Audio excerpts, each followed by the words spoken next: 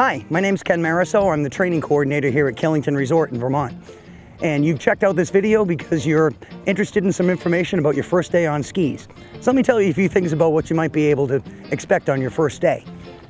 When you come to a ski resort, especially one as big as Killington or some of the other major resorts in Vermont, it can be a bit intimidating. You come up the road, you see the peak, and you see a bunch of really steep looking trails coming down off it.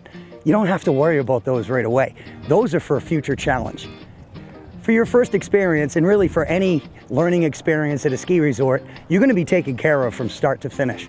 Our main goal is to make you feel comfortable on skis your first day. Typically, a ski resort is going to start you on flat terrain and get you moving on your skis in a way that makes you feel comfortable on them without having that sliding that might be a little scary if you don't yet know how to stop.